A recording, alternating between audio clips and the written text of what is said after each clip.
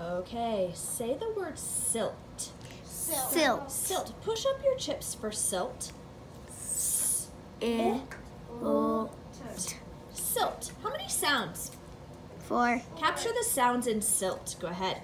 S, it, o, t. Now say silt, but don't say t. Sill. Sill.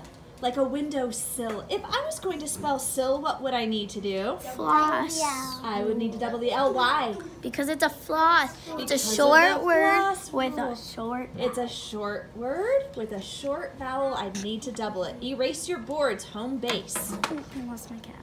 I'm going to get it harder. You ready to get it harder? You ready for a little challenge? Yeah. Okay, here's your next one. Home base. Your next one is mulch. Say mulch. Mulch. Mulch. Mulch. Like you're going to add mulch to your garden. Capture the sounds in mulch.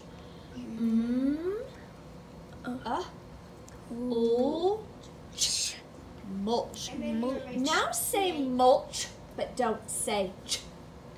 Oh, like you're gonna mull something over. How would you spell it? L because it's a short word. It's with a vowel. short word with a short vowel, so I would need to double it.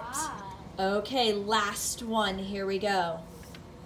The word is quilt. Say quilt. Quilt. Good. Tap out the sounds in quilt. Move your chips. Ready, go. Quilt. Capture the sounds in quilt. Q-U. Quilt. Now say quilt, but don't say quill, like a penny quill. You need to double it, but what would make the cool sound? Q-U. You got it. Let's take a look.